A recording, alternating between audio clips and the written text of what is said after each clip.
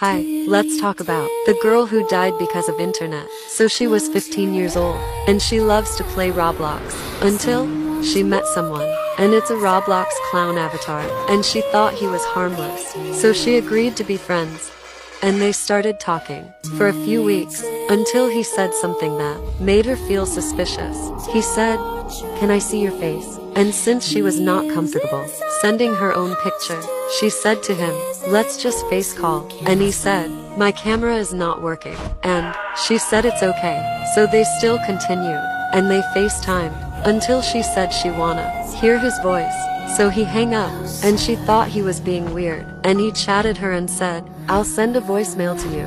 And she was happy, and agreed until was he sent. I will look for you. I will find you.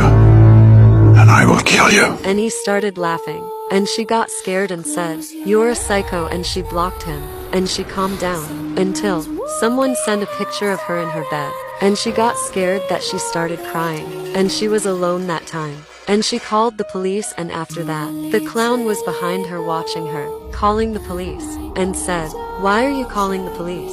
I thought we were friends," in a deep voice. And she screamed, and she got killed by the clown with a machete, and the police arrived, and they found him in her closet, and the police pulled him, and the clown said, "I will kill you all next." And turns out, he was her stalker, and he was obsessed with her, and the clown would take, and he was arrested for killing over 50 teenagers, and he killed his parents too. That's all. Bye.